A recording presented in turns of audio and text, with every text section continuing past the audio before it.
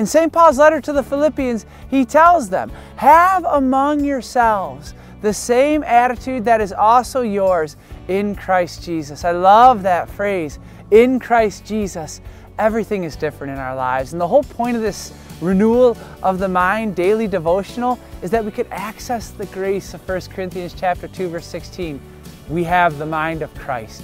We have the mind of Christ. And when Paul says, have among yourselves the same attitude that is also yours in Christ Jesus, that word for attitude is also about thinking, the way that we think, the way that we react, the way that we perceive. So the renewal of the mind experience today, pray this: Holy Spirit, please grant me the mind and the attitude of Jesus.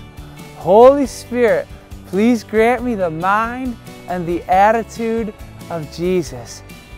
No matter what we come against today, whatever we're dealing with, the Holy Spirit truly wants to give us the very mind, the very attitude of Jesus Christ. That is good news. God bless you, brothers and sisters.